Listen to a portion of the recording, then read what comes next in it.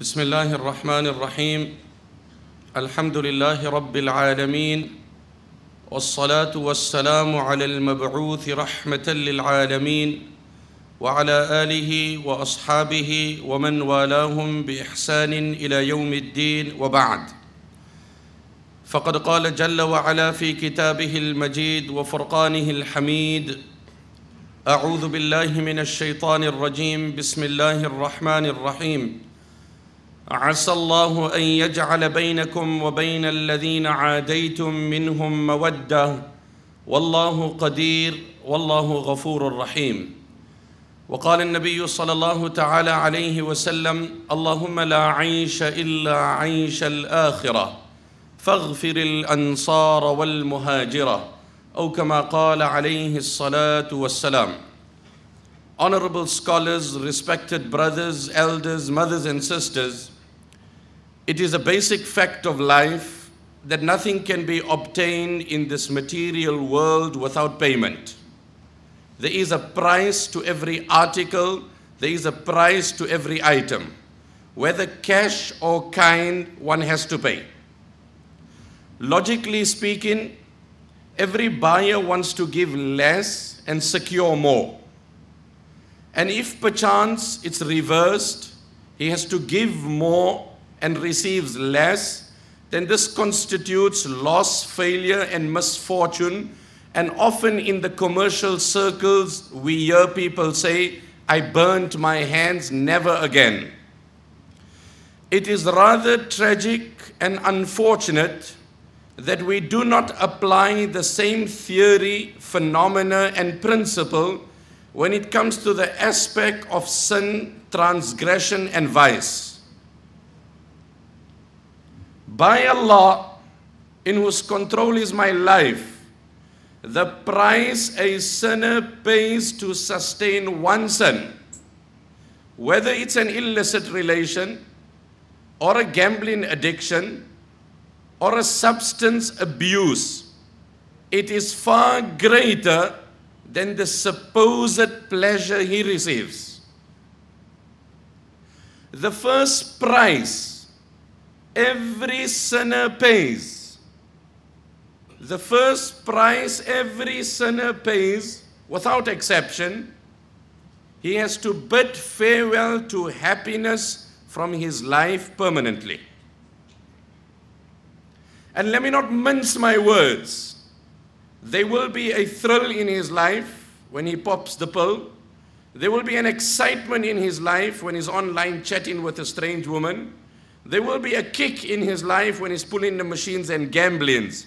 But bliss and happiness will be unheard of in his life. Depression and misery is synonymous to the sinner.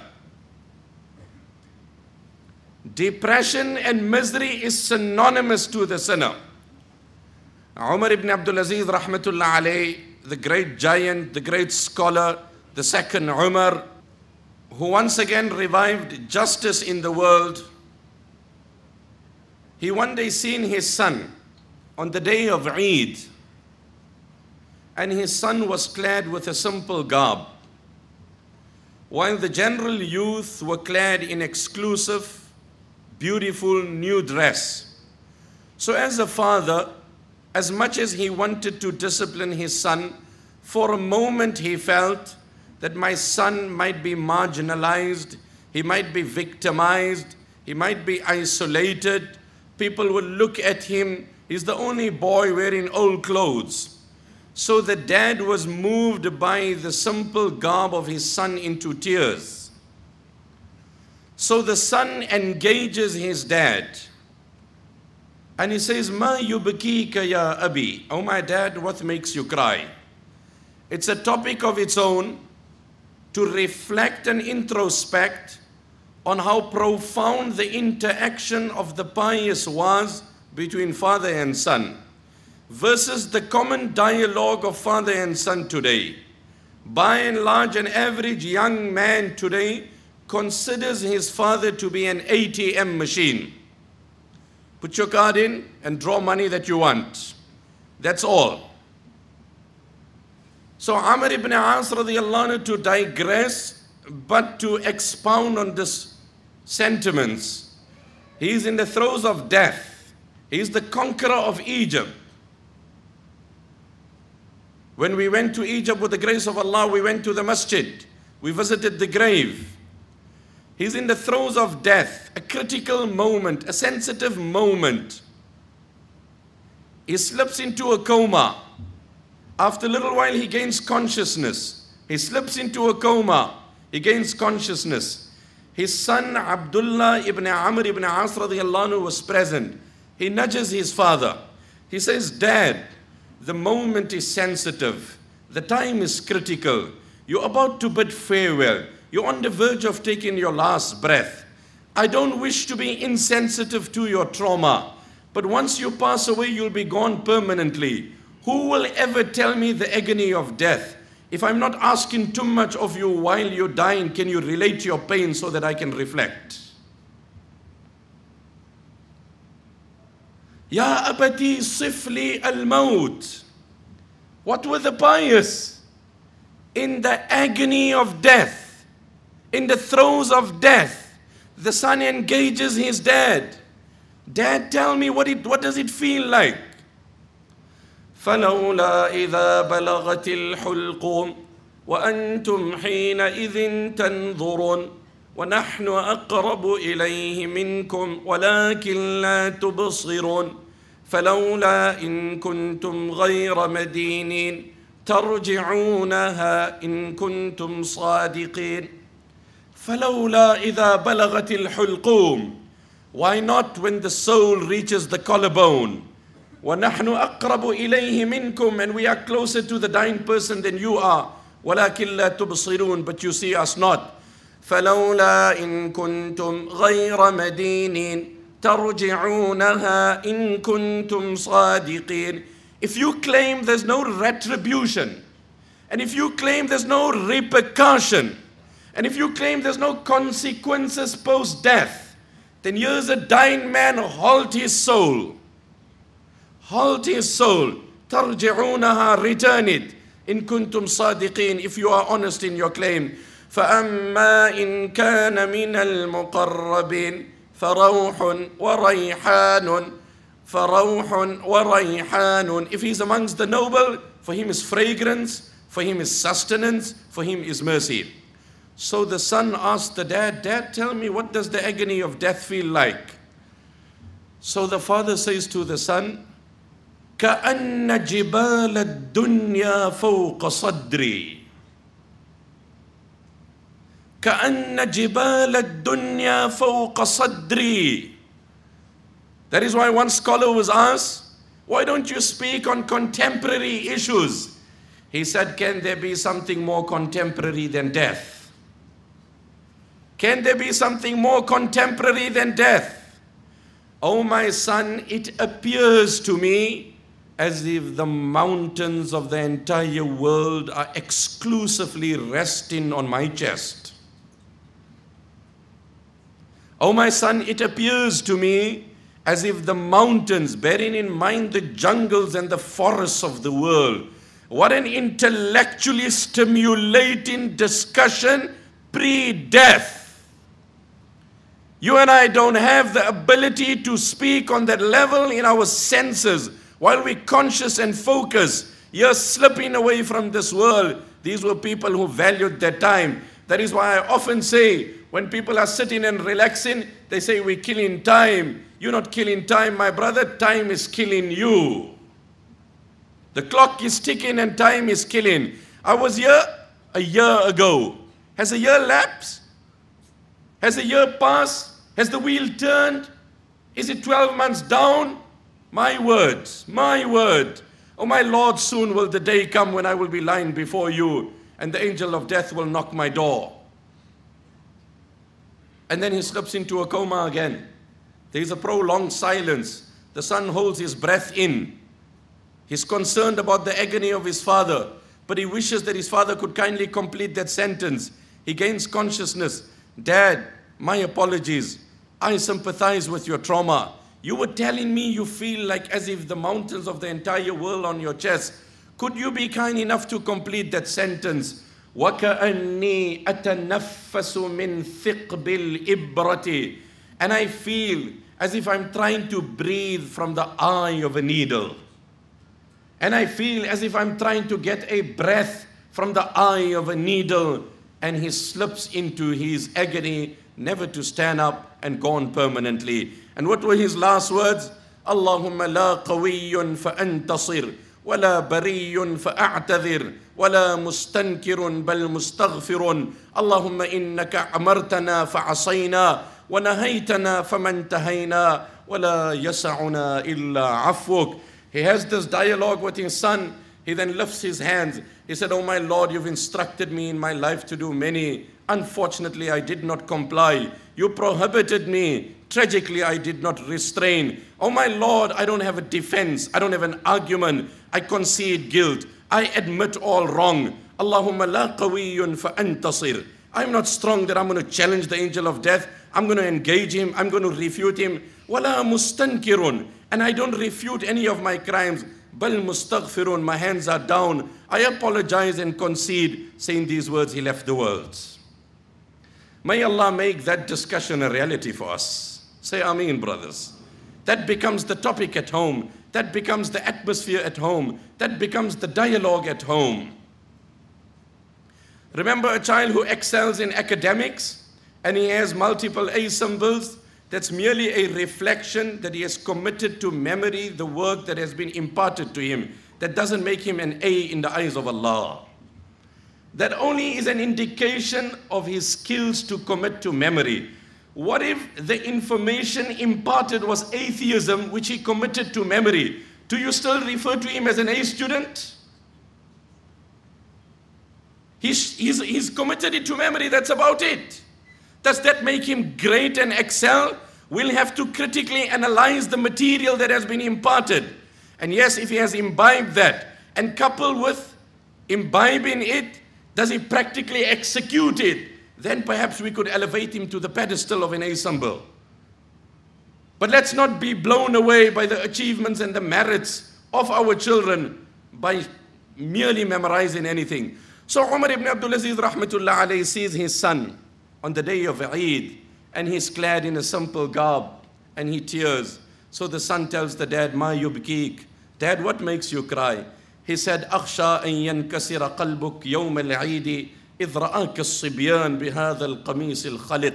My son, I'm going to feel so hurt when each of the youngsters will be walking around in society clad in exclusive garb, wearing an affluent dress, and then their dads will look at them. There will be a tear of joy. There will be a spark of excitement. There will be a moment of happiness, only to know you're the only youngster that is wearing simple and ordinary clothes.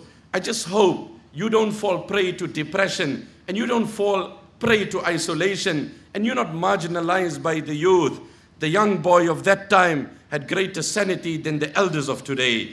He said, "Innama yankasiru qalbu man a'damahu Allahu ridahu aw aqqa ummahu aw abahu wa inni la arju an yakuna Allahu radin anni biridak."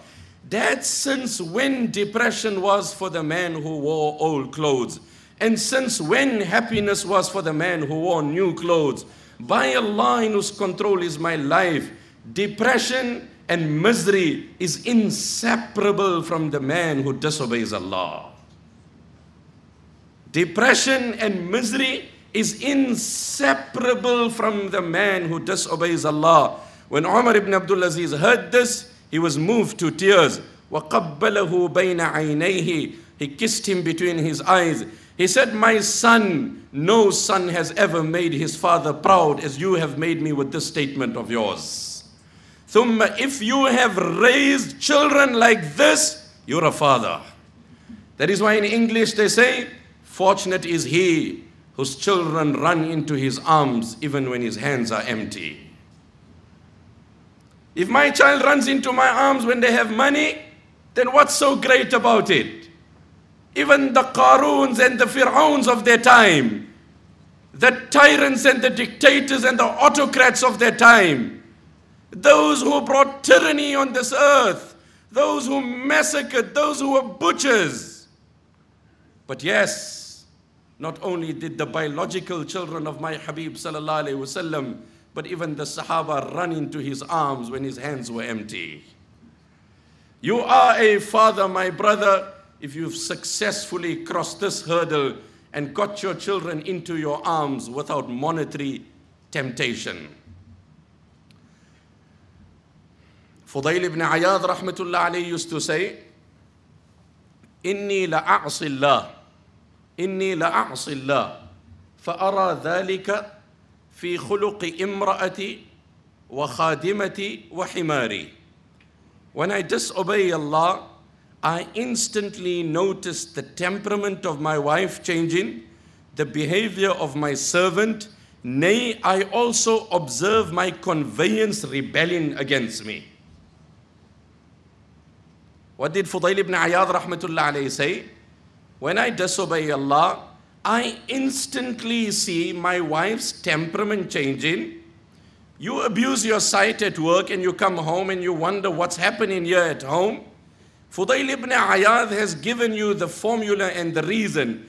He said, when I disobey Allah, I see my wife's temperament change immediately. I see, one brother told me, he said, whenever a person is hostile or unpleasant to me, then I tell myself, he's not a bad man. He's a good person who had a bad day. He's a good man who had a bad day. So I said, brother, but will that philosophy work in marriage? Because you're going to have to say this often. She's a good woman who had a bad day. She's a very good woman, but she's having multiple bad days. How does it work in the marriage environment? He says, Sheikh, you got me thinking. I say, I think up an answer, then we can have an extension to that theory. The point that has been emphasized here, misery is inseparable to the one who disobeys Allah. That's the price.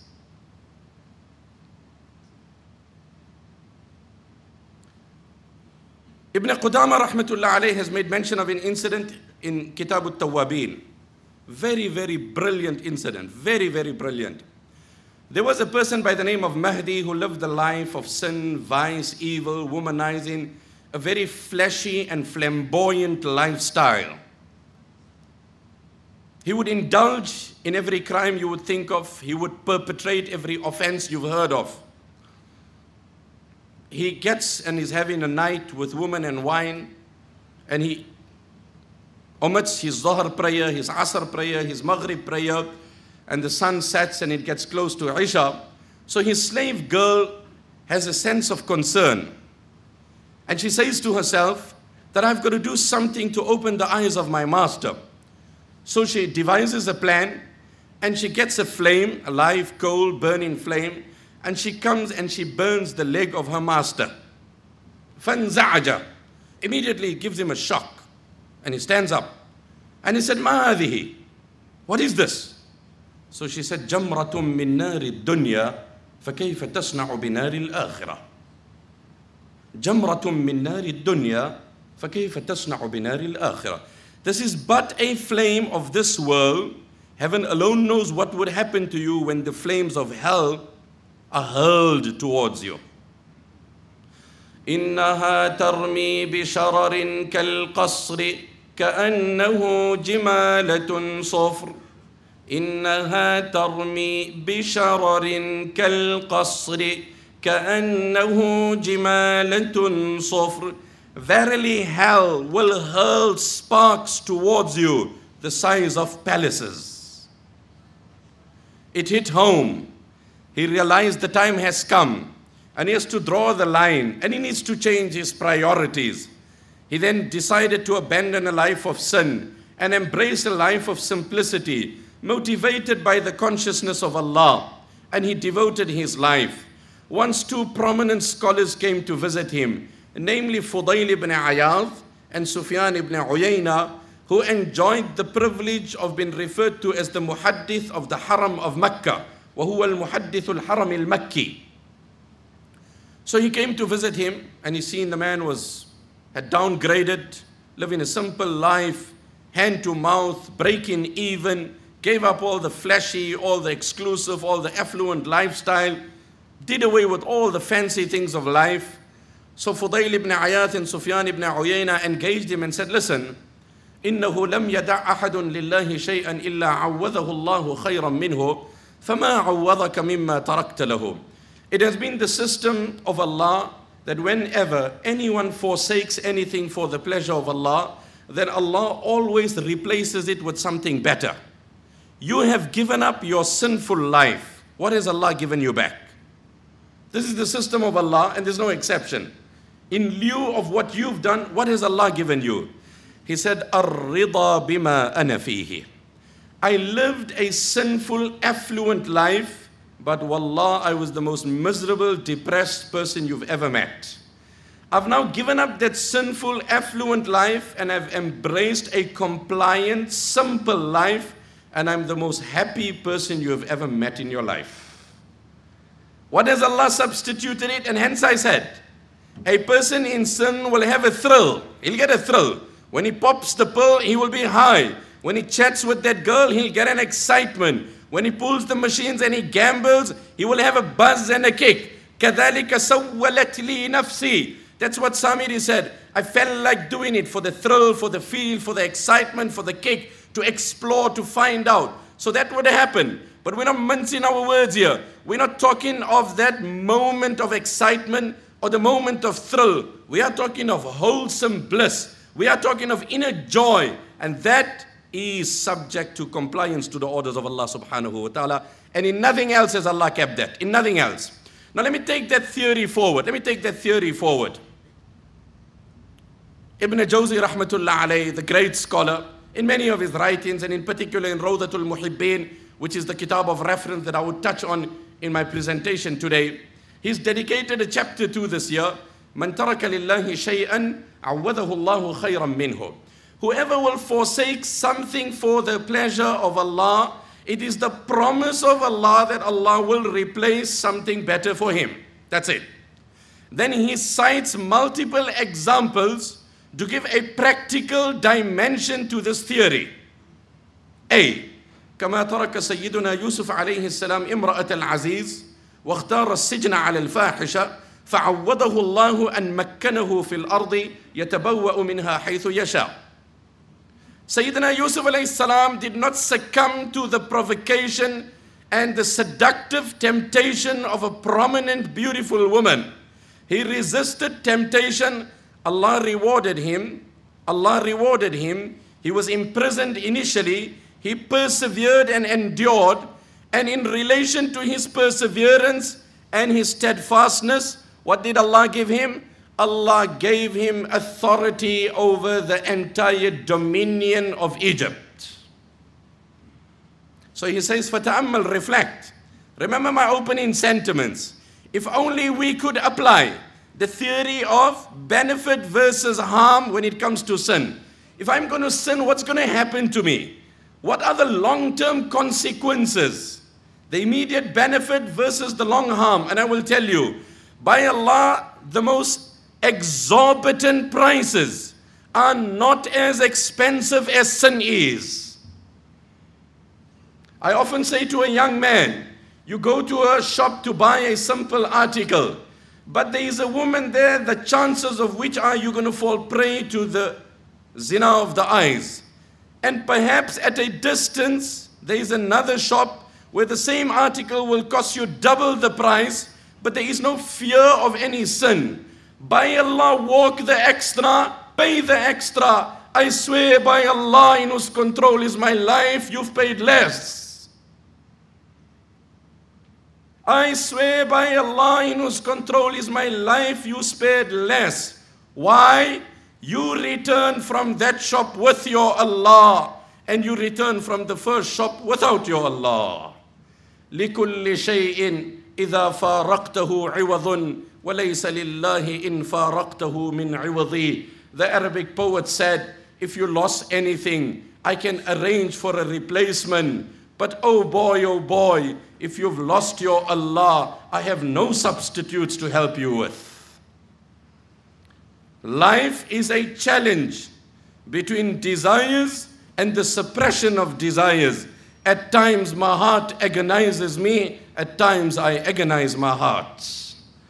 Life is a challenge between desires and the suppression of desires. At times my heart agonizes me, at times I agonize my heart.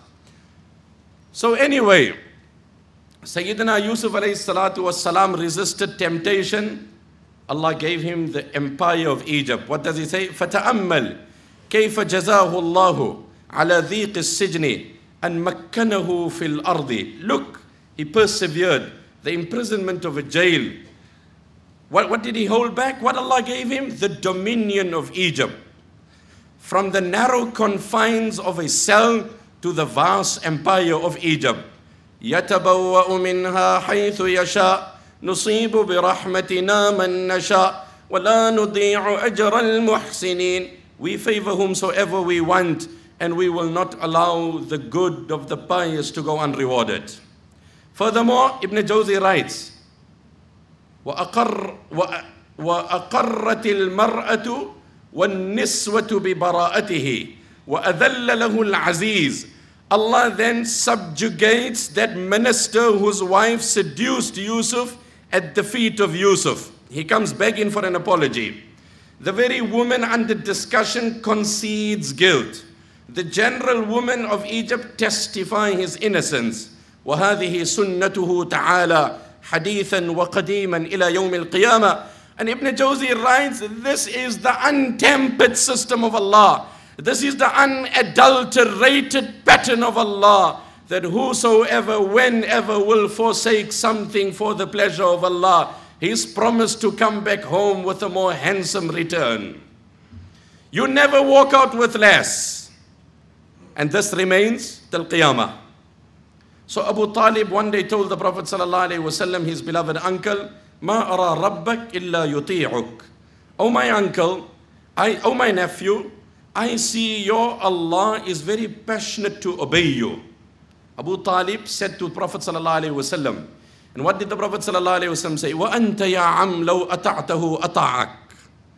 Oh my uncle, you obey my Allah and He'll obey you.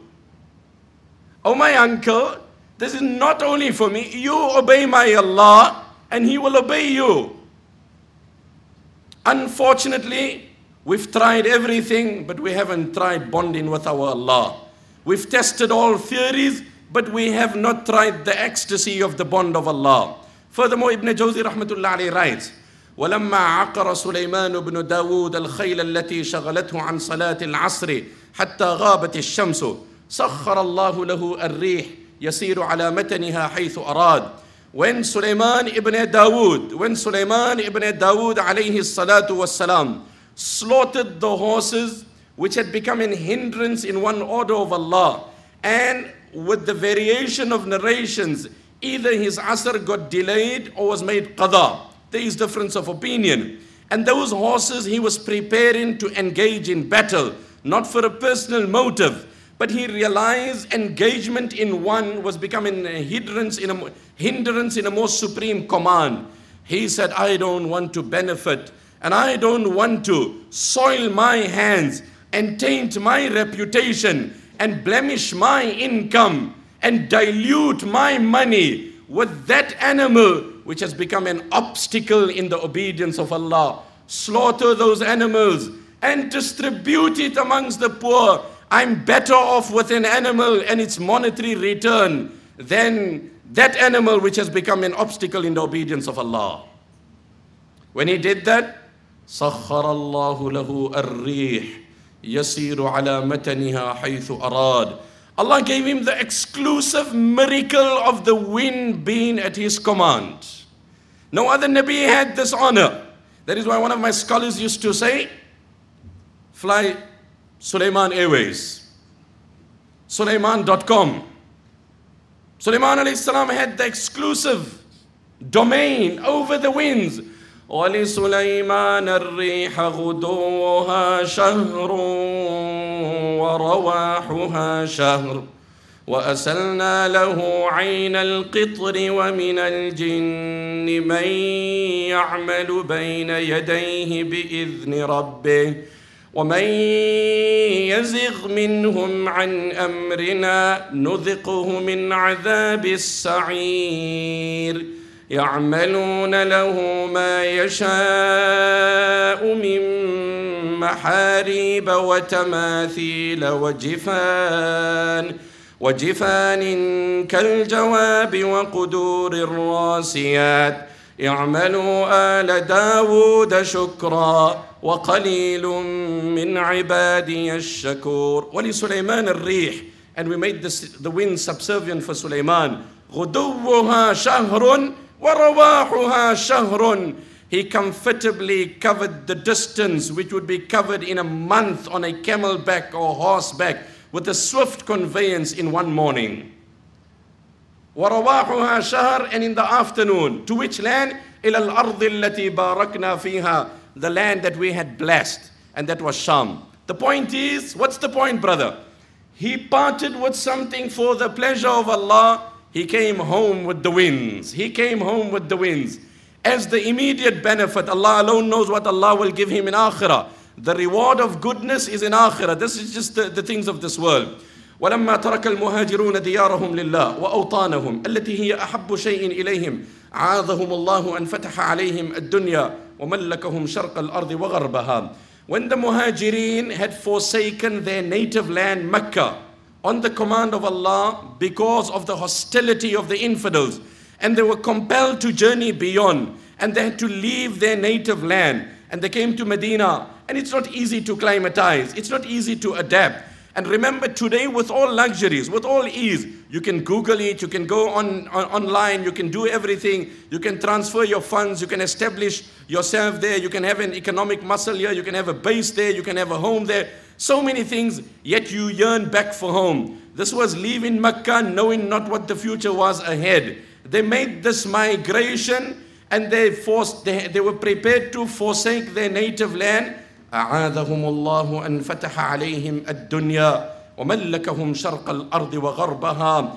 In lieu of them leaving their native land, Allah opened up the east and the west of the entire world to their feet. They became the rulers of the continents. And where they took the deen of Allah. وكذلك السارق لو ترك سرقة المال لآتاه الله مثله حلالا. Likewise, a thief, if he stops his theft, Allah will give him that same money through halal. He will have the same and Allah will be pleased with him. وكذلك الزاني لو ترك ركوب ذلك الفرج حراما لله لأثابه الله بركوبه أو ركوب ما هو خير منه حلالا. If a man indulging in zina abstains and restrains, Allah will give him that same woman or something better. Allah will give him the same woman or something better through lawful and legitimate means. The hadith of the Prophet sallallahu alaihi wasallam, Sayyidina Ali radiyallahu anhu narrates it. He sallallahu alaihi wasallam said, "Nadrul rajul fi mahasin al-mar'a, sahmun min sihami iblis." To glance at the beauty of a woman is an arrow from the poisonous arrows of the devil. Man a'rada an dhalika sahmi, he who restrains and abstains from this poisonous arrow of the devil, a'aqabahu Allah. Look at the words of the hadith. If you study this word, if you do some etymology of this word, if you dissect it and you analyze it, what's the root words? A'aqaba yu'aqibu i'aqab. A'aqabahu Allahu ibadatan tasurruhu. Allah will follow, Allah will replace, Allah will return with what? Ibadatan tasurruhu. He will be amongst those fortunate individuals who will enjoy an ecstasy while obeying Allah. A spiritual ecstasy. My brother, the thrill is not to talk to an illicit woman. By Allah, a man in sin, he is excited for the moment, and for the 23 hours, he is a restless individual. He will sleep when others are awake. He will be awake when others are sleeping. He will be sitting in his house with his wife and children, the best of amenities and luxuries, the best of homes and abodes, but he will be devoid of happiness. This will be the consequences of sin. May Allah let my eyes open today. May Allah let your eyes open. This is the harsh reality. One youngster says, I read in one kitab, he says, I was walking by night, my gaze fell on a strange woman, Suddenly I seen myself drawn towards her. I tried to lure her and invite her, and it was a bright night. The stars were shining upon us, and I said to her, "Ma yarana illa al-kawakib. Ma yarana illa al-kawakib." It's a bright night. It's only the stars that are shining upon us. Come close to me. We could perhaps indulge and enjoy, and we could satisfy our fantasies. What an answer came from that girl. She said, فَأَيْنَ مُكَوْكِبُهَا فَأَيْنَ مُكَوْكِبُهَا. You say only the stars, we are only exposed to the stars. What about the creator of the stars? Are we not exposed to him as well? فَلَمَّا جَنَّ عَلَيْهِ اللَّيْلُ رَأَى كَوْكَبًا قال هذا ربي فلما أفل قال لا أحب الآفلين. The stars will disappear, appear and disappear. But the creator of the stars, you cannot veil him, he never disappears. صاحب الشهوة عبد إذا غلب الشهوة أضحى ملكا. Here we have a conflict of definition. And let me say something at this juncture. We join the world in the slogan of empowering and liberating women, but we differ grossly in the definition of empowering. We join the slogans of liberating women.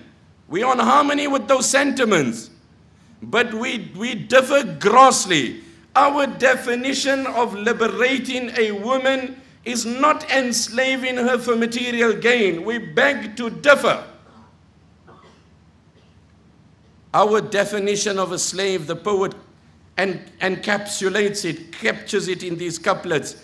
He said, the one who lives a life governed by his whims and his ego has shackled himself by his own doings. The day he musters the courage to overpower his ego, proportionately he will unshackle himself with his own doings. So has not our cell phones literally become a cell of a jail? Has it not become a literal? That's why one person said, what's the definition of a cell phone? I said, tell me. He said, instant torment. We're having a good social discussion, and the man disappears, and his mood changes, and he's gone, and this could happen with roaming. It happens abroad also. Why these gadgets are governing my life? And I'm made to believe that, you know what, I'm on time, I'm moving it up.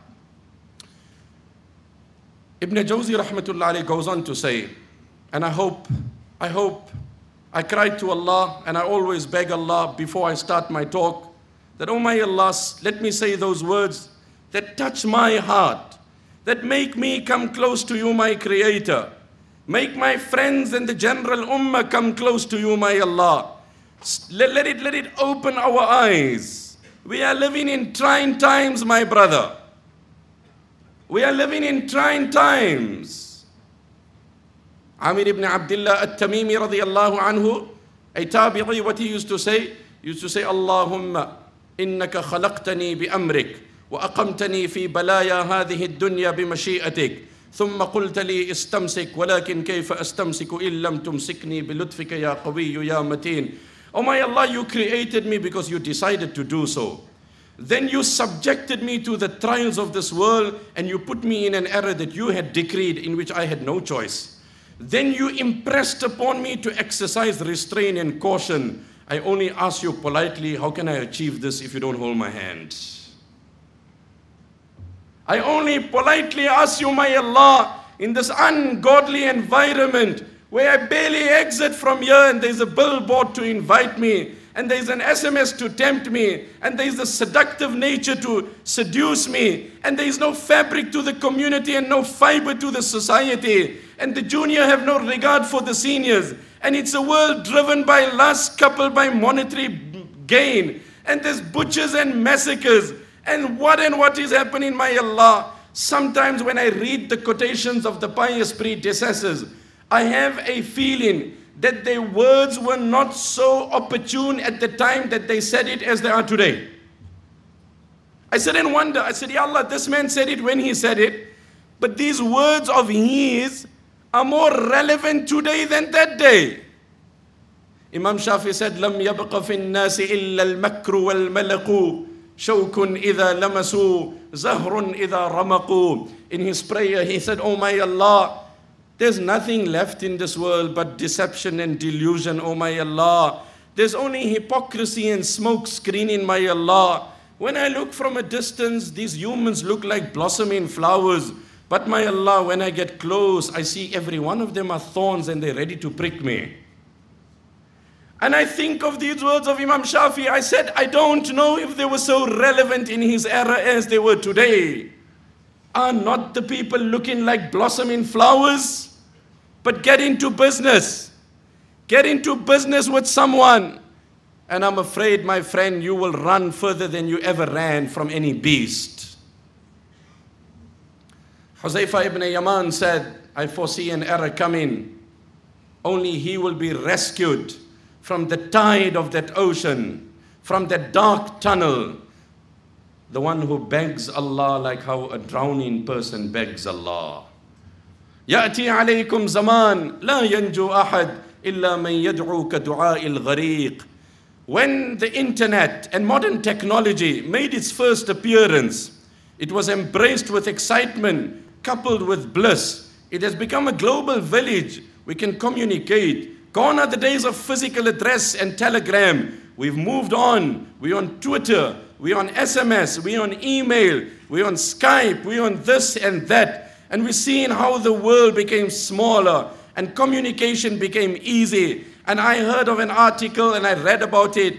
A professor in one country and a surgeon in another country, and an entire orthopedic procedure was done through SMS communication. Wow, brilliant, meritorious. He who uses technology to his advance, great, we have no issues. But I'm afraid we've come at the crossroads, as the Quran says. The Quran does not refute the benefit of gambling, lotteries. People have, charitable organizations have been helped. Look at the profoundness of the Quran. منافع للناس وإثمهما أكبر من نفعهما وإثمهما أكبر من نفعهما. Yes, indeed. Alcohol in moderation has its benefit. Gambling generates some income, but without doubt its evils far more surpass its goods. I wonder, but the world has become so driven by monetary that we would admit and confess that technology is now being at a minus, at the detriment of our community. It is one of the key reasons of breaking marriages, and you can read from mainstream media. You don't have to read from alternative media. But everything is driven by money, and wherever we see revenue coming, it will have to continue. So what did Huzaifa ibn Yaman say? A time will come, none will be rescued. None will be rescued but the one who begs Allah like a drowning man begs Allah. A drowning man? Oh Allah, help me, I'm drowning. Brahmatika ya arhamar rahimin. Is that how he cries to Allah? No, he cries from the recesses of his heart. He is holding on to a straw. أَمَّن يُجِيبُ الْمُضْطَرَّ إِذَا دَعَى. That is why Allah says, I respond to the call of the desperate because it's sincere. My brother, how are you calling your Allah for the salvation of your youth? How are you asking your Allah? Is it a regular 5-minute prayer? You've got to beg and beseech and implore your Allah. His sovereignty remains intact. He is not threatened by anyone. He is not intimidated by anyone. He is not obligated by anyone. He is not overpowered by anyone. He is not answerable to anyone.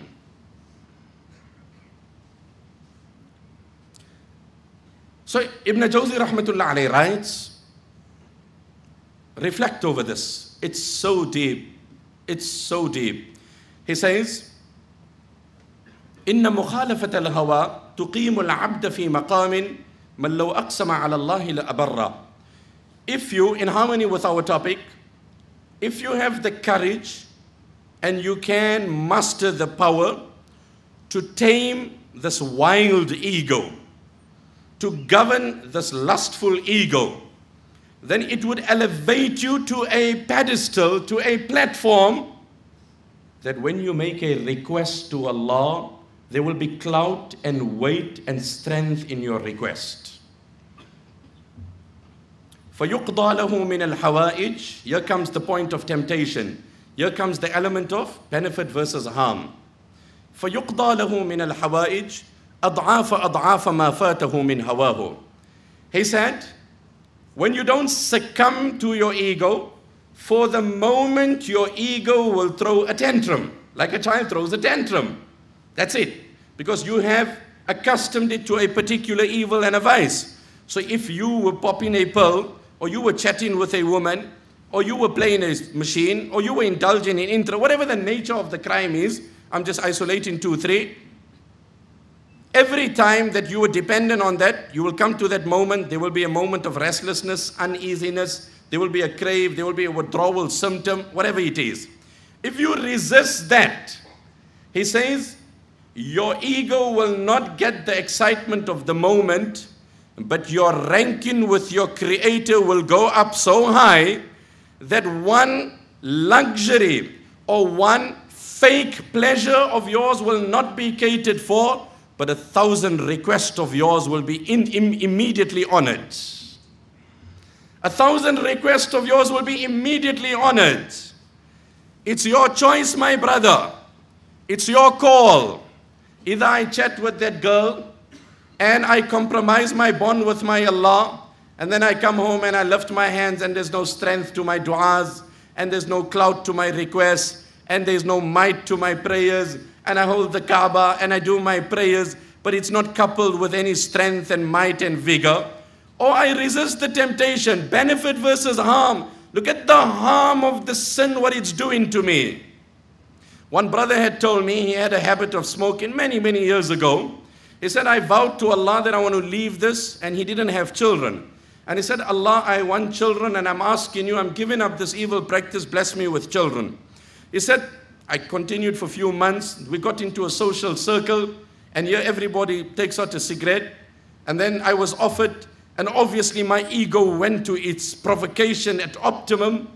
And then I asked myself, do I want a cigarette or do I want children? Do I want a cigarette or do I want children? My brother, do you want an Allah or do you want a woman? Do you want the happiness of this life?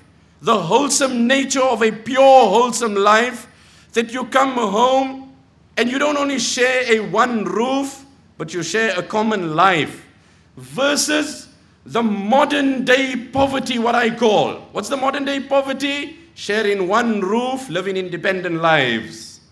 So at times you are awakened by the call of nature, and 2 o'clock you go to the toilet or the washroom, and you see the light of your son on in his room, or the light of your daughter on, and you knock the door and you get in. It would have been great.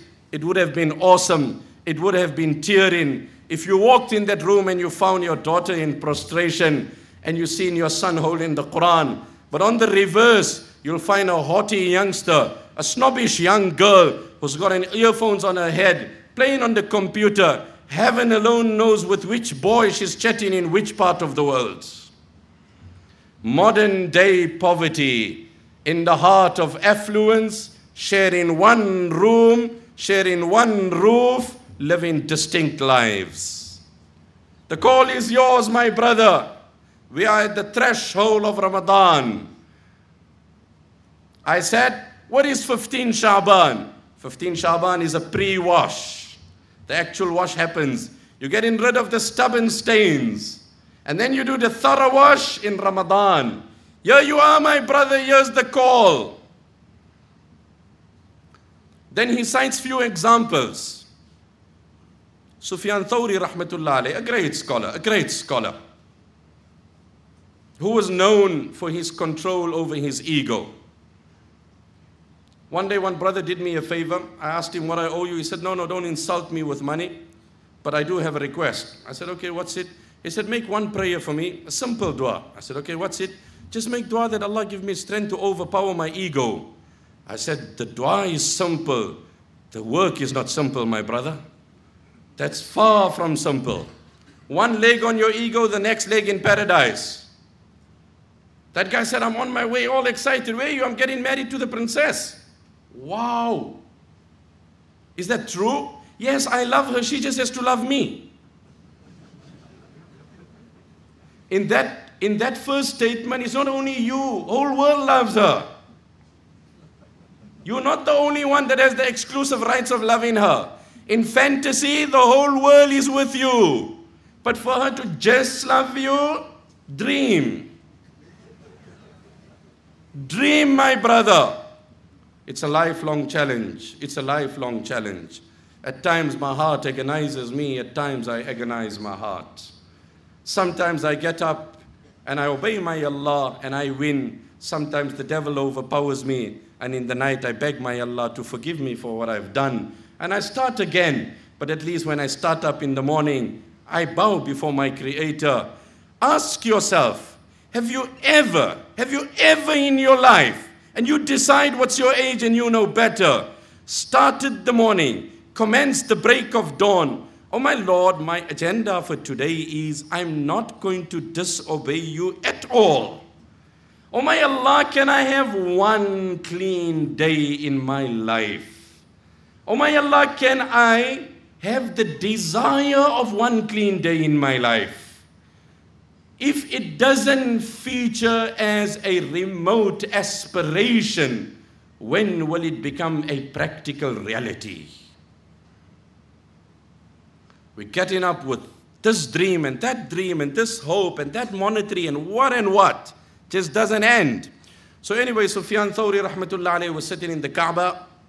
Abu Ja'far Mansur had ordered the execution of Sufyan Thawri rahmatullah alayhi. He said, apprehend him and kill him. His head was in the lap of Fudayl ibn Ayad.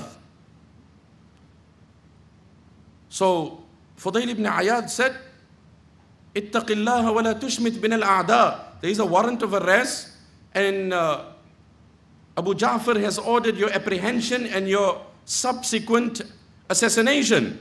Take measures and be on guard. He was reclining at the Kaaba. He was a man who had mustered the courage to control his lustful soul. So he had a bond that was developing with his Allah. He had a relation that was establishing. So it comes in the narrations, he just leaped forward. فَتَقَدَّمَ إِلَى الْأَسْتَارِ. And then he held onto the cloth of the Kaaba. And he said, بَرِئْتُ مِنْهُ إِن دَخَلَهَا أَبُو جَعْفَرٍ. Allah, I ask you through the agency of the relation that we enjoy for a very long time. Allah, I don't want Abu Ja'far to put his foot in Mecca. And oh my Allah, I say to you, I'm not going to settle for anything less. When you read the prayers of the pious, by Allah, you will realize they didn't only supplicate their Allah, they spoke to Him. They spoke to Him. Oh my Allah, Zakaria alayhi salam, Inni wahana al-azmu minni, washta'ala al-ra'su shayba, walam akum bidu'aika rabbi shaqiyya, wa inni khiftu al-mawaliya min wara'i, wa kanat imra'ati 'aqira, fahab li min ladunka waliya. Oh my word, I wish you knew Arabic to comprehend the eloquence and the profoundness. Zakaria supplicates his Allah, the opening verses of Surah Maryam. He's 100 years of age. He doesn't have a child. He says, وَهَنَ الْعَظْمُ مِنِّي. Oh my Allah, my bones are weak. The time has passed. وَاشْتَعَلَ الرَّأْسُ شَيْبًا. My hair has given off repeated white strands. وَلَمْ أَكُمْ بِدُعَائِكَ رَبِّ شَقِيًّا. But you've never denied and deprived me. وَإِنِّي خِفْتُ الْمَوَالِيَ مِنْ وَرَائِي. And if I don't have a son, I don't see anyone liable that will carry on my mission after my demise.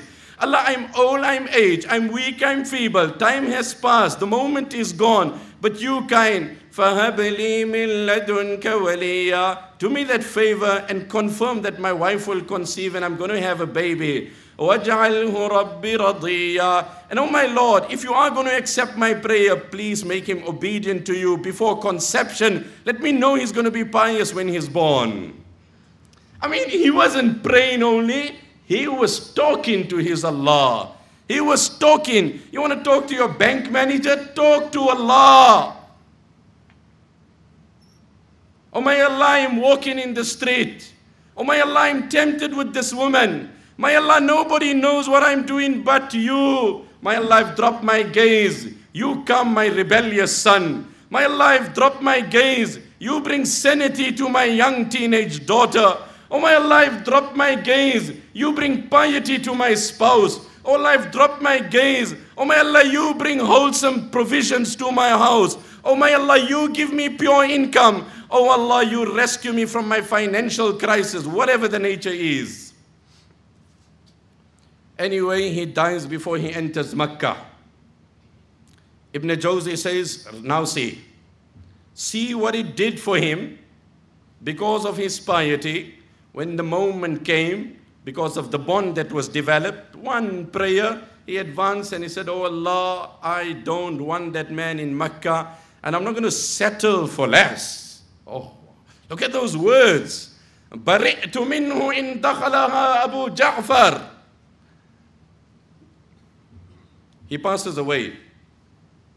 Abdurrahman Mahdi rahmatullah alayhi says, I seen him in a dream. I asked him, how was things? How did you fare before Allah? He said, I was lowered into my grave and suddenly I appeared before Allah. And then Allah was very kind. My reckoning was simple.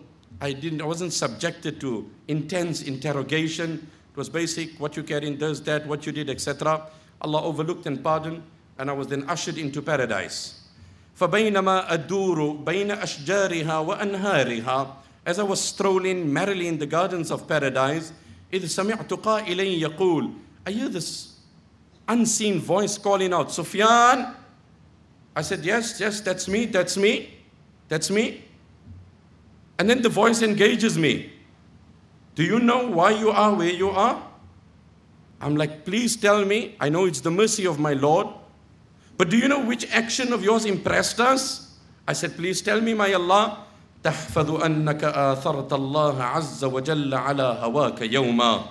You were sitting in seclusion one day. There was no human around you. There was no physical eye. In today's time, there was no camera on you. There was nobody watching you. You were tempted with evil. You had the perfect time, the open platform, the equal choice to vent it, to perpetrate it, to cause it, to commit it. But you respected us. You honored us. We respected you. We honored you. Paradise is yours. My young boy, make the calculated choice. My young brother, make the calculated choice. That is why I always say, don't react, respond. Reaction is instinctive, and responding is a thought process. When you react, you're instinctive in what you're doing. And when you're instinctive, it could be diluted with emotions. It could be flavored with so many things. But when you respond, more than often you're matured, you're balanced, you're calm, you focus, you're objective. That is why Sufyan Thawri rahmatullah alayhi used to say, La khayra fi ladhatin min ba'diha an-naru. Oh my Allah, what must I do with a woman or a drug, a sin or a vice, the immediate consequences of which is the blazing fire of hell.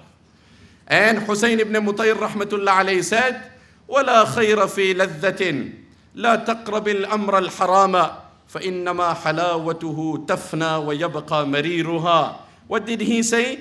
He said, do not approach a sin because فَإِنَّمَا حَلَاوَتُهَا تَفْنَى إِنَّمَا حَلَاوَتُهَا تَفْنَى وَيَبْقَى مَرِيرُهَا. Its sweetness is the first thing to disappear, and its bitterness and regrets never leaves you. Its sweetness is the first thing to disappear, and its bitterness never leaves you. The point that I'm saying is, sin, its consequences, its repercussion, its evil is permanent. لا تقرب الأمر الحرام فإنما حلاوته تفنى. How long is that sweetness? How long is that thrill? And by Allah, after the sin, the depression is greater than before. After the sin, the depression is great. Now, I want to take one incident and open it up. And that is the incident of Yusuf alayhi salam, which I briefly touched on. That how he resisted temptation, what Allah gave him back. The point is as follows. Ibn Jawzi rahmatullah alayhi writes it. He says, when Sayyidina Yusuf alayhi salatu wasalam was tempted with zina, the dynamics around him were very unique. And hence the reward was equally great. Number one, فَإِنَّهُ عَلَيْهِ السَّلَامُ كَانَ شَابًّا وَالشَّبَابُ مَرْكَبُ الشَّهْوَةِ. When Yusuf alayhi salam was tempted with zina, he was a young man. And youth and lust are synonymous. It goes together. A young man in his youth, I don't have to tell you what happens to him. That is why Imam Ahmad rahmatullah alayhi said, حدثنا هيثم قال حدثنا إسماعيل بن عياش عن عبد الرحمن بن عدي البهراني عن يزيد بن ميسرة أنه قال إن الله تعالى يقول أيها الشاب التارك شهوته لي المتبذل شبابه من أجلي أنت عندي كبعض ملائكتي. What did he say? He said, Imam Ahmad said, I heard from Haytham, who said, I heard from Ismail ibn Ayash, who said, I heard from Abdurrahman ibn Adi, who said, I heard from Yazid ibn Maysara, who said that Allah says, O young man in the prime of his life, when his youth is at optimum level, brimming to its maximum, temptations around him, a woman at his disposal, money in his pocket, and then he objectively channels his youth in the obedience of Allah. Allah says to him, Anta indi ka ba'dhi malaikati, you rank to me equal like how my angels rank to me. You rank to me equal like how my angels rank to me. So number one, Yusuf alayhi salam was a young man. He was a young man. Number two, كان عزبا ليس عنده ما يعوذه. He was unmarried. So he didn't have a legitimate alternative. He didn't have a lawful substitute. If a person is tempted with haram, and that's the words of the Prophet ﷺ, then come home, for verily your wife has nothing less than the woman outside has to offer. The world outside is calling you outside. Be tempted outside. Look at what is happening outside. That's the unfortunate part. So the husband and wife get chatting. The wife asks the husband, my beloved, if I pass away, would you remarry? She says, no, never. Loyal to you, faithful to the cause. I tied the knot once and that's it. I cannot imagine an intimate moment with another man. Wow, wow. Great, awesome, brilliant. After a little while, there's a twist in the discussion. The wife puts the spotlight on the husband. And how about you, my beloved? If I go, so the wife says, no, I won't remarry, I'll stay with my sister. I'll stay with my sister, she's single, I will just pass my life and stay with her. The spotlight is on the husband. What about you if I pass away? Would you remarry? I also won't remarry, I'll just stay with your sister.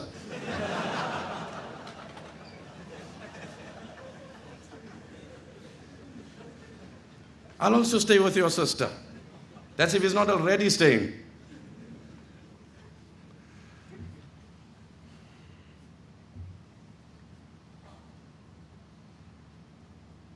So what does he say? Yusuf alayhi salatu wasalam did not have a halal alternative. He was not married, which intensified the nature of his challenge. But I must remind you at this juncture, and if you know not, let me seize the opportunity to politely inform you. There have been scholars throughout history who, despite not getting married, have lived a more bashful life than you and I can possibly live after being married. And I know I'm addressing an audience who follow the teachings and the school and the jurisprudence of the great scholar Muhammad bin Idris al-Shafi'i rahimahullah, for whom I have great regard. And after all, these were our great scholars. أولئك آبائي فجئني بمثلهم يا جرير إذا جمعتنا المجامع. The poet said, أولئك آبائي, these were our forefathers that bring pride to us. فجئنا بمثلهم يا جرير. Oh Jarir, whenever we sit down, talk more about Shafi'i. Talk more about Abu Hanifa rahimahullah. Talk more about the pious. These were indeed the great dignitaries of their times. فجئنا بمثلهم يا جرير إذا جمعتنا المجامع. Imam Shafi'i holds the view أن الاشتغال بالنكاح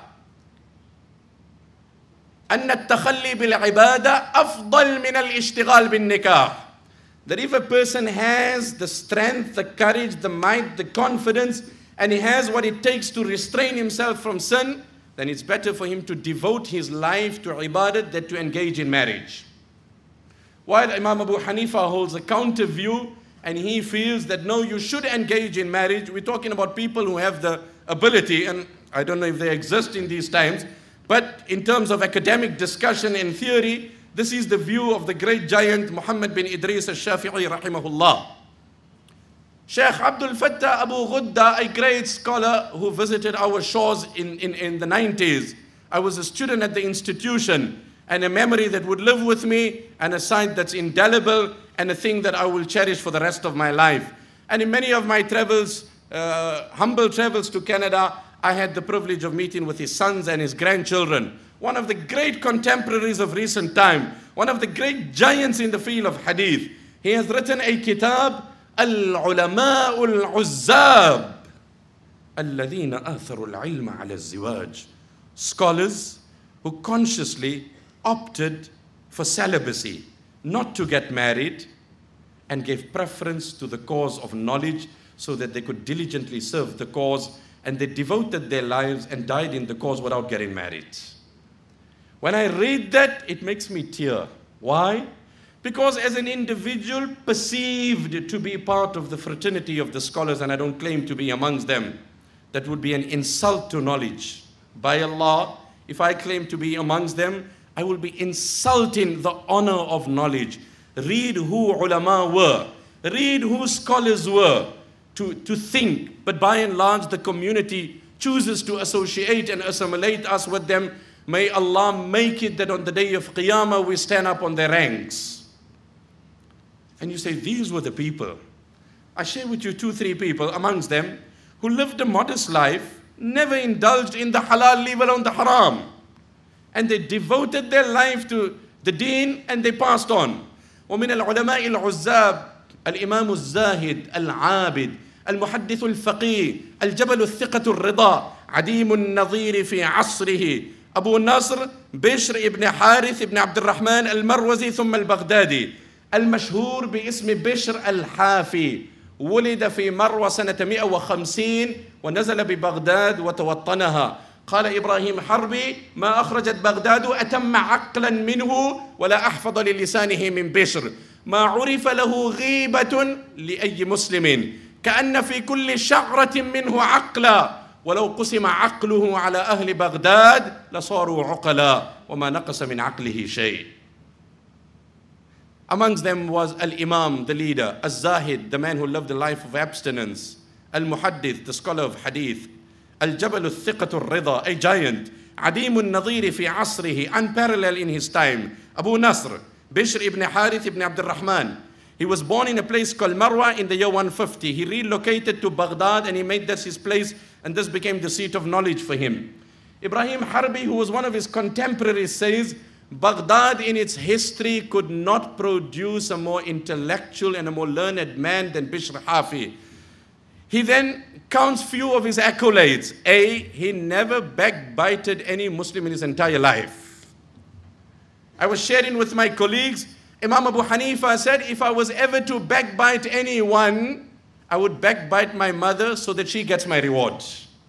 Because when you're backbiting, you're passing your reward on. He said, I won't be generous with my reward, but if I have to backbite, rather my mother, she gets my reward.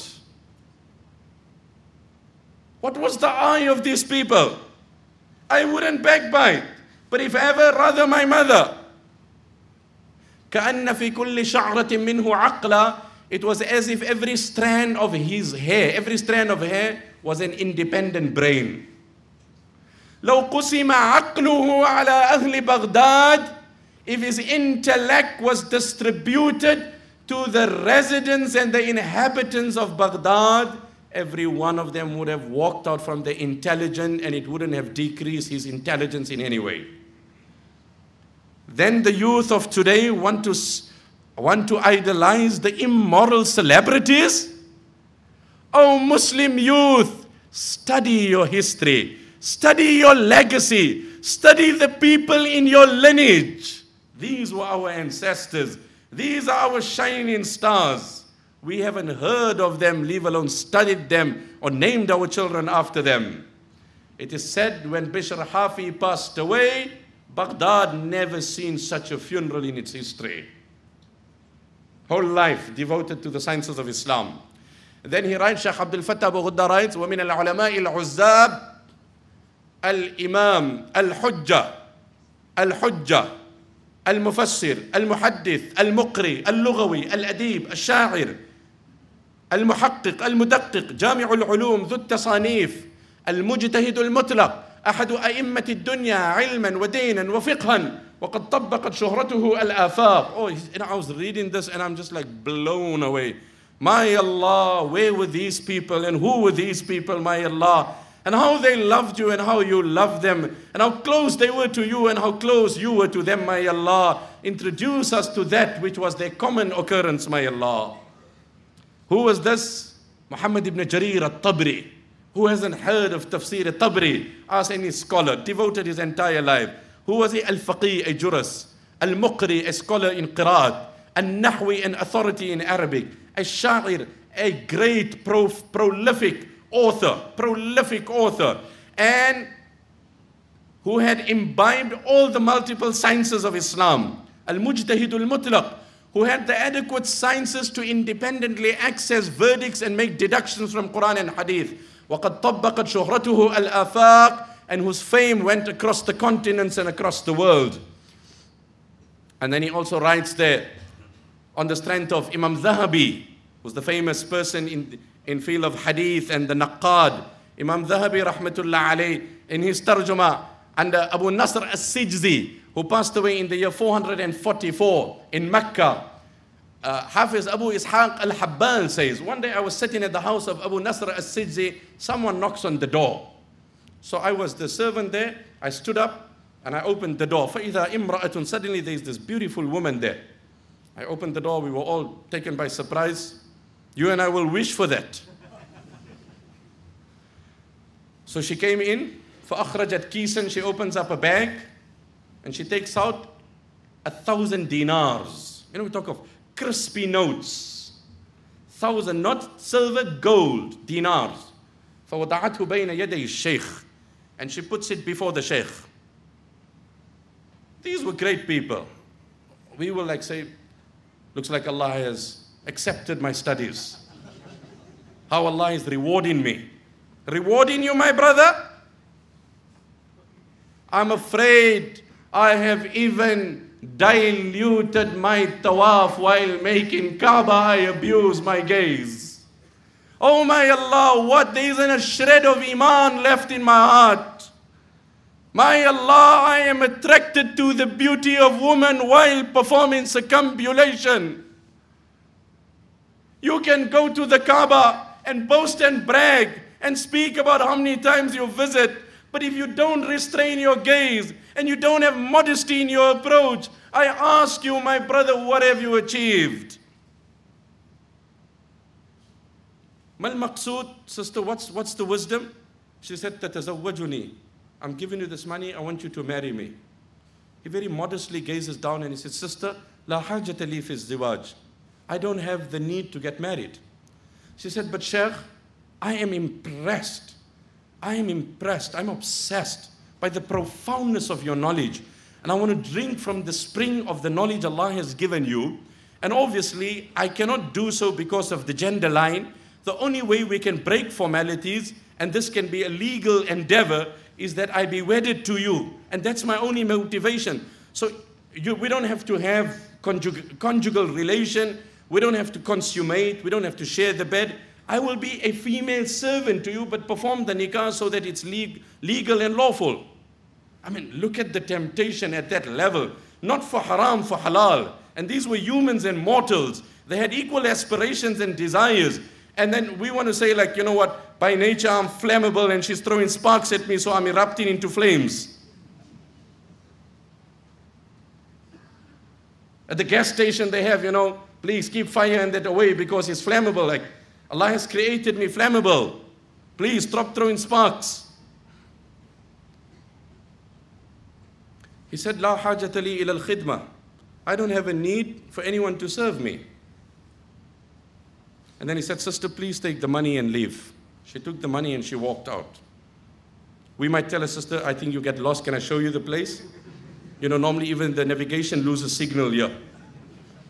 The navigation generally doesn't pick up signal. Perhaps can I just walk you back? Luqman Hakim said, oh my son, if desperation calls you to walk behind a lion, do so, but don't ever walk behind a woman.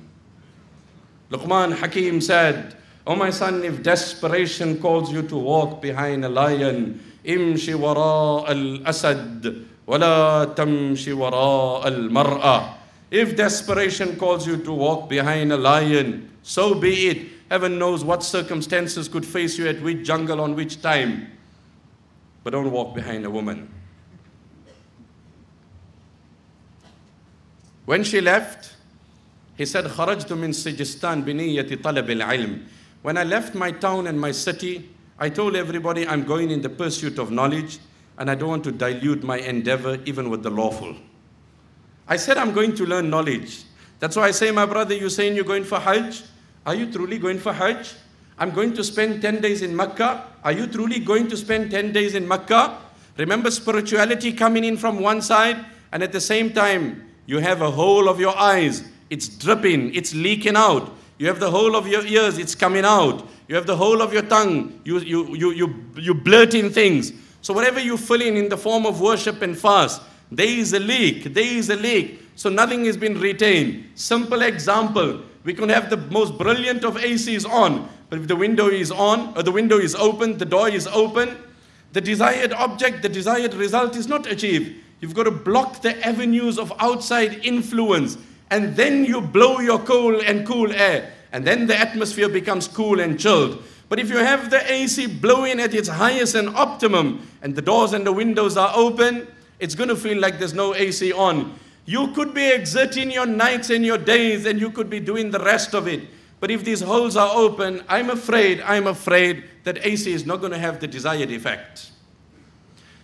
And then in the end, Sheikh Abdul Fattah, after writing, he speaks about many. I just said 2, 3. He writes a beautiful prayer. فَجَزَاهُمُ اللَّهُ عَنِ الْعِلْمِ وَالدِّينِ وَالْإِسْلَامِ خَيْرَ الْجَزَاءِ وَأَكْرِمْهُمْ فِي جِوَارِهِ بِالْحُورِ الْعِينِ مَعَ النَّبِيِّينَ وَالصِّدِّيقِينَ وَالشُّهَدَاءِ وَالصَّالِحِينَ. May Allah reward these scholars on behalf of the knowledge of Islam, on behalf of the ulama, on behalf of the Muslim ummah in its entirety, with the loftiest of abodes in Jannah. And may He wed them, for verily they are deserving, and most deserving, for the pure damsels of paradise. Who better for the woman that the Quran says, وَكَوَاعِبَ أَتْرَابًا, developed in their chest, قَاصِرَاتُ الطَّرْفِ, modest in their gaze, لُؤْلُؤٌ مَكْنُونَ, hidden pearls, لَمْ يَطْمِثُهُنَّ إِنسٌ قَبْلَهُمْ وَلَا جَانٌ. No human has looked at them, leave alone touch them. بِأَيِّ بَنَانٍ تُعَاطِيهَا تَرْغِيبٍ. Do you know with which hand she will embrace you? Nabi Sallallahu Alaihi Wasallam asked the Sahaba, he said, tell us. He said, لَوْ أَنَّ بَنَانًا مِّن بَنَانِهَا بَدَى. لَوْ أَنَّ بَنَانًا مِّن بَنَانِهَا بَدَى. Let her finger be exposed and it will outshine the brilliance of the sun. وَيُدْخِلُهُمُ الْجَنَّةَ عَرَّفَهَا لَهُمْ. You and I, Sheikh, tell us more. Oh, that's great. My brother, let's be real with life. Let's be real. Grab a bull by its horns, as they say. Tackle the hard issues. When things get tough, the tough get going. Things have become tough, the tough have to get going. What is get going? We have to turn to Allah. Coming back to the incident of Sayyidina Yusuf alayhi salatu wasalam, without losing focus. We said he was a young man. We said he was not married. And then we just digress and spoke on this here. The third challenge, كان في صورة المملوك. والعبد لا يأنف مما يأنف منه الحر. His present profile was that of a slave. He was not a slave, but people had wrongly imposed the slavery on him. And as a slave, you didn't have to preserve your profile as much as a liberated person had to do. So somehow he had an easier way to slip out into sin, which made him more susceptible to the crime. More prone to the wrong. Then number 4, كان غريبا في أهله. He was in a foreign place. And when a person is foreign, automatically he becomes somehow relaxes the guard. At home, people are watching, you know, that auntie across the road, that uncle, this one, that one. But when you're at London Heathrow and you walk in at the airport, you relax in and you chill in and you walk in and suddenly, Assalamu alaikum, wa alaikum salam. And where did this salam come from? And, no, I was just browsing here. I thought I'll buy some newspaper. Oh, okay, newspaper. I thought you were looking somewhere else. You're off guard. But Allah is watching you, my brother. Allah is watching. إن الذين يخشون ربهم بالغيب لهم مغفرة وأجر كبير وأسروا قولكم أو اجهروا به إنه عليم بذات الصدور ألا يعلم من خلق ألا يعلم من خلق وهو اللطيف الخبير. The one who created you, won't he know you best? Won't he see you all the times? Is not his eye upon you? Is not his gaze upon you? His watchful eye is there. You cannot veil him, you cannot conceal him, you cannot block him. So Yusuf alayhi salam was in a foreign place. Somehow the guard is a bit relaxed and compromised. Again, that makes him closer to the vice. That makes the challenge that much more daunting. That makes the seduction that much more difficult. Then, وَكَانَتِ الْمَرْأَةُ ذَاتُ مَنْصَبٍ وَجَمَالٍ. The woman who seduced him was not an ordinary woman, was not an ordinary simple.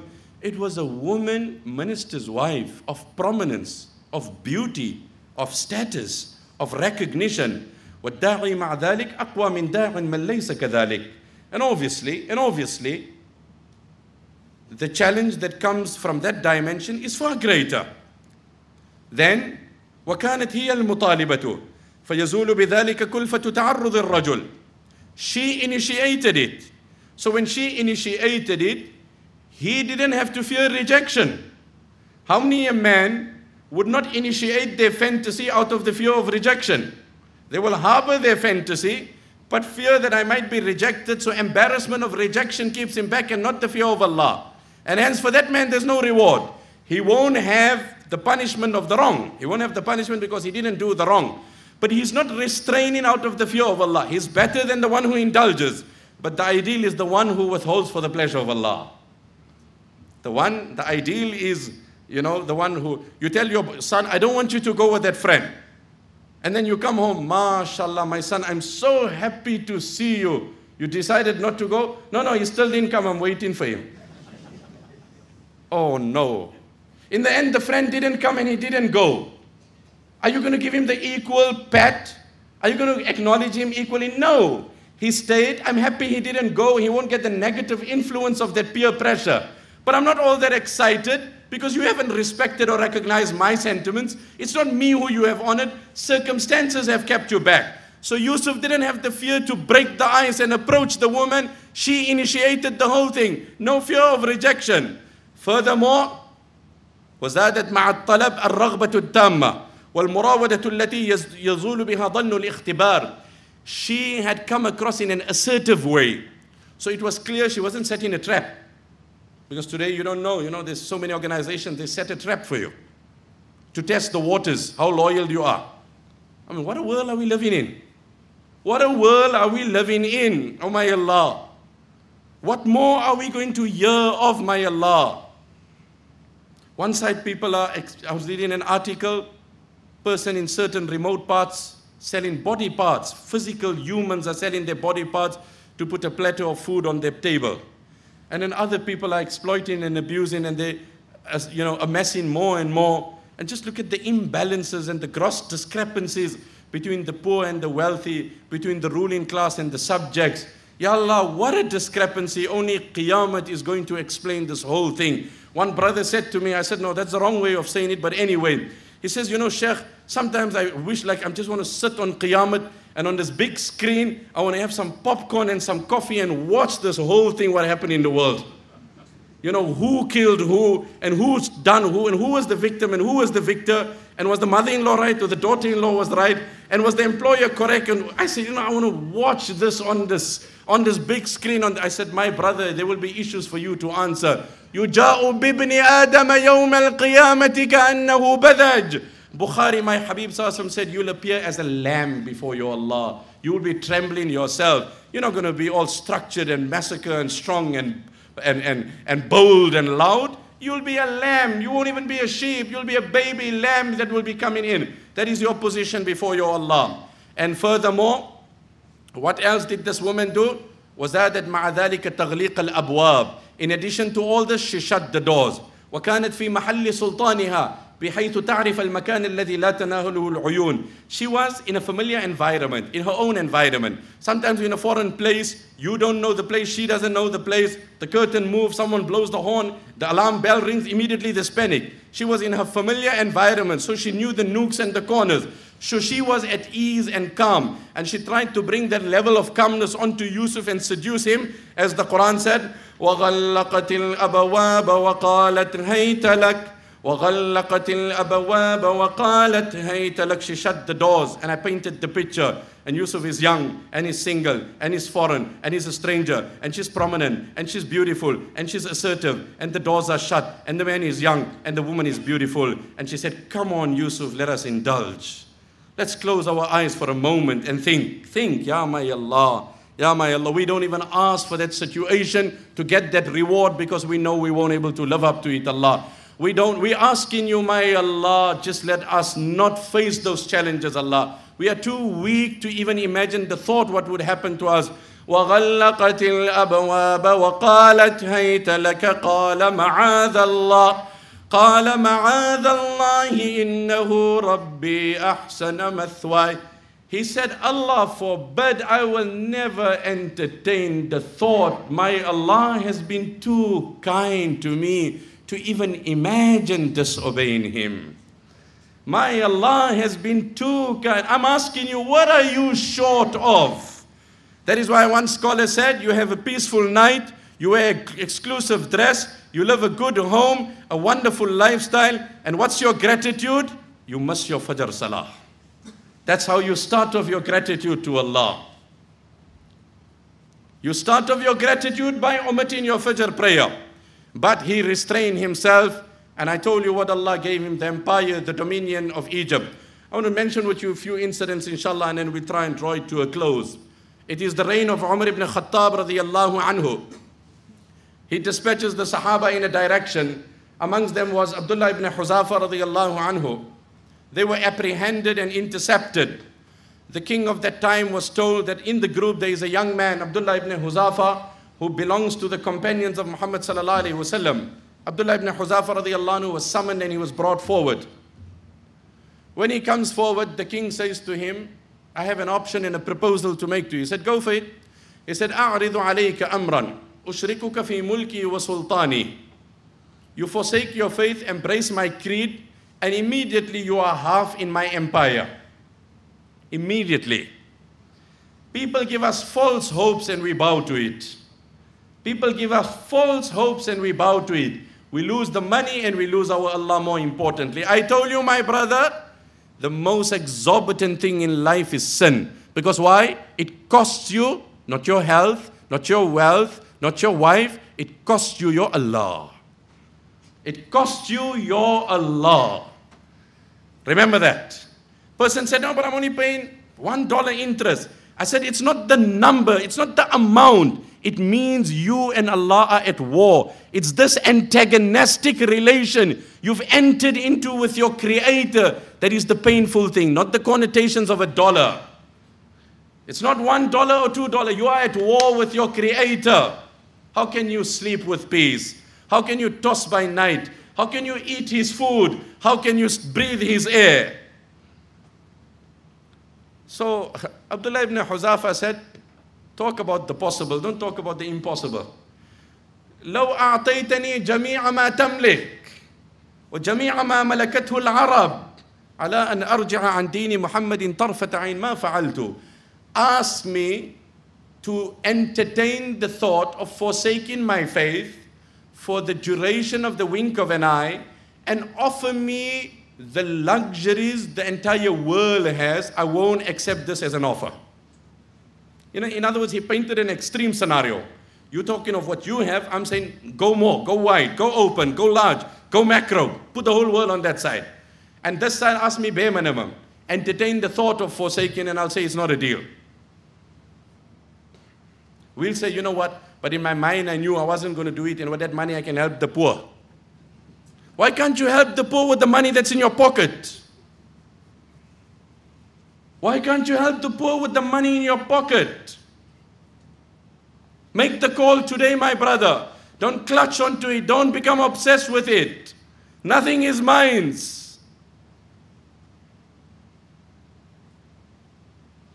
Sha'ataullah, Bukhari rahmatullah alayh, an orator like no orator, a public speaker like no public speaker. I heard he used to comfortably address the audience from Isha till Fajr. In the latter part of his life, he had a stroke which affected his speech the most. He said, my Allah taught me I wasn't speaking. My Allah taught me I am not here because I want to be here. It's the sheer mercy of my Allah. Nothing is ours.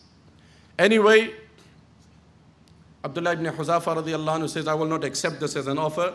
The king says, okay, bring the most beautiful woman. I'tuni bi malikati jamalil bilad. Miss World, if I may translate that phrase. Usher her into the room and then leave them for a moment together, and the obvious will happen. So she's ushered into the room. This is a young man, he's away from home. Temptation is at its peak. The most beautiful of women is put in front of him. She walks into the room and she is told to then undress herself. She then gradually undresses herself.